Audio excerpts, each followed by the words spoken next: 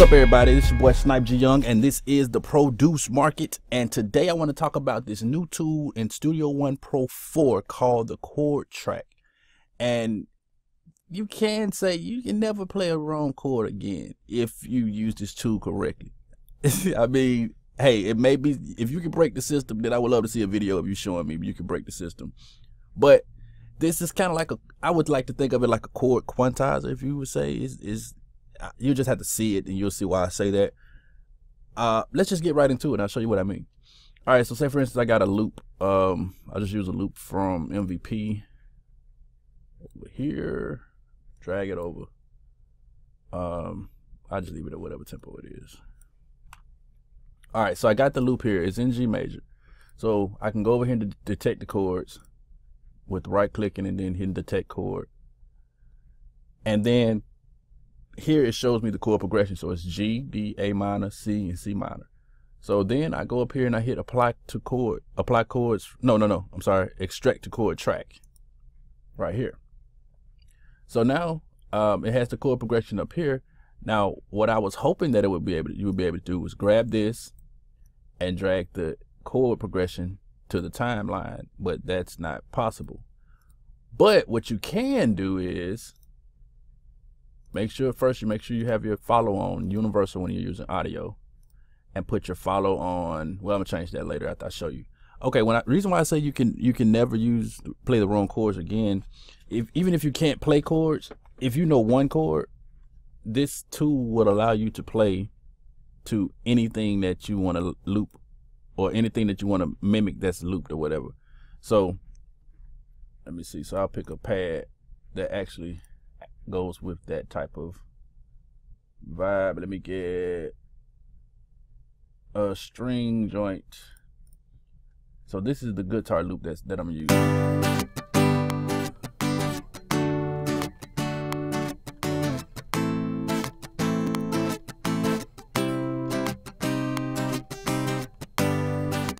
It's pretty self-explanatory what that progression is gonna be used for, or it's just a normal progression. But if you can't play, that's really complex. It's really, really difficult to play that if you can't play.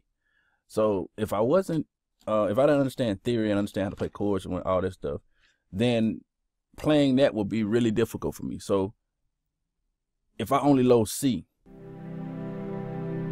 which is just the regular C chord, let me get it so you can see this. Hold on. If that's the only chord that I know, watch what I can do with that. Let me get a little click track. I'm gonna play C. I messed up, hold on.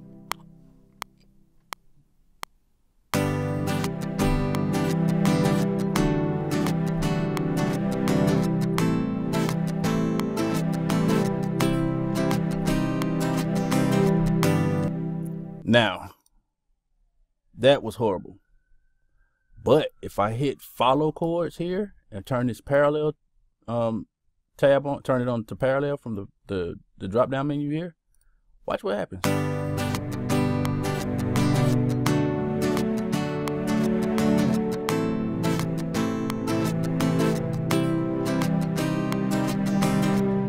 That's crazy. That's crazy. So I can go even further.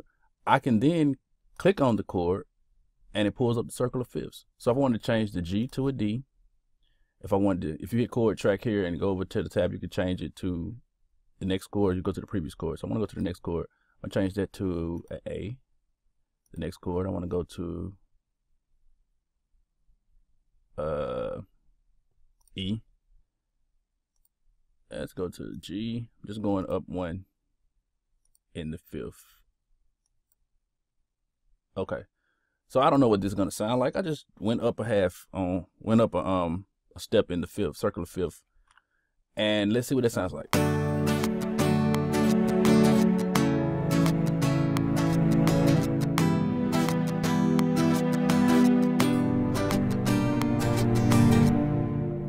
Crazy. That's game changing, man. Even if you don't know how to play, you now have the ability to take that progression, and if you didn't want to use this loop anymore, you still have this.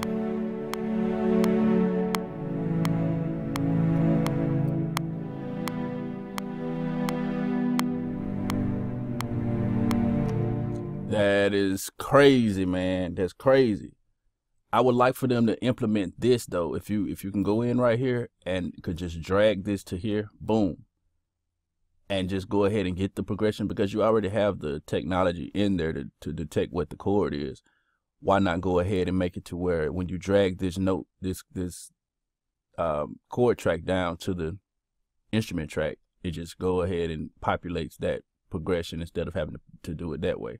But this way works perfectly fine, because you can do that with any chord. If you don't only know a chord, you like the chord A major, you can do the same thing, A minor. If you only know one chord, two chords, five chords, whatever, this tool will allow you to catch a vibe really quick. And you can catch a vibe, or you can just go ahead and just go along with the loop that you're working with. But the fact that it does this at all is simply mind-blowing, man. This is a great piece of a great addition to the Studio One Pro 4, and that's why I say you can never play the wrong chord again.